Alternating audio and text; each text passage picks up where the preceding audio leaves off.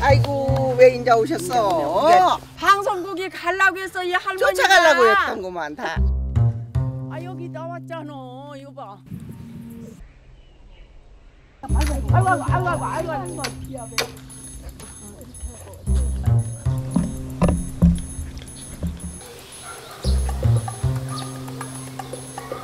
빨리 와. 좋게 올 때.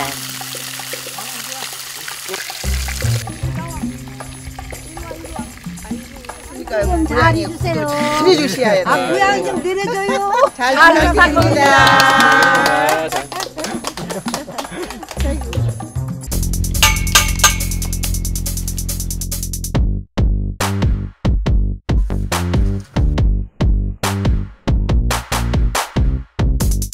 지금은 사실 적응을 한 단계라고 볼 수 있습니다. 그렇지만 이제 저 위에서 계속 오래 살 수는 없으니까.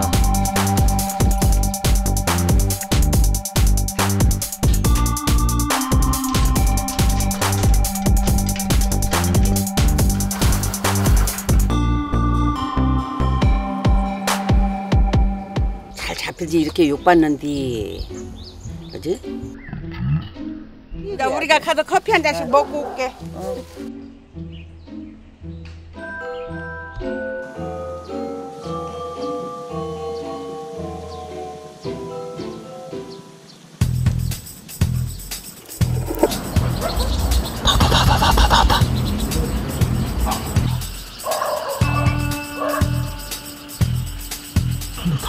들어간다.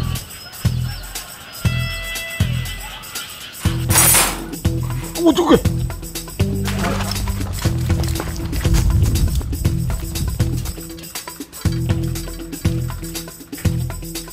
뭐야? 에?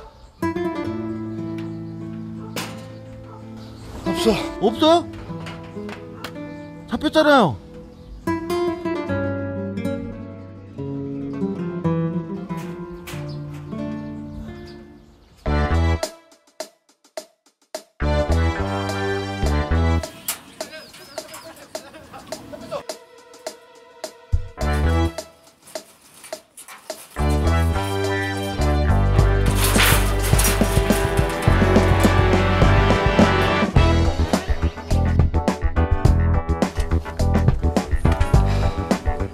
저 고양이가 는다는 게 지금 꽤만 늘었어. 저 살랐네. 그냥 속을 찌기네 너무나. 가야겠어. 예, 야,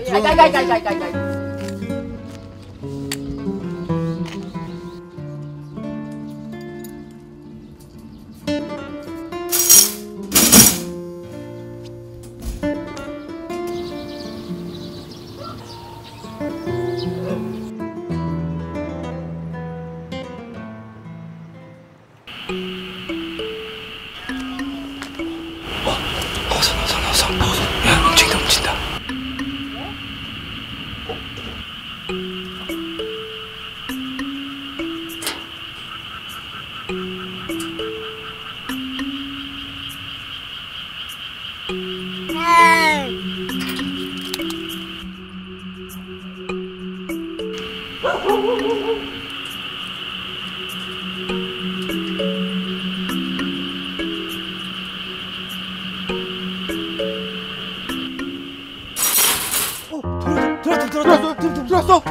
들어왔어.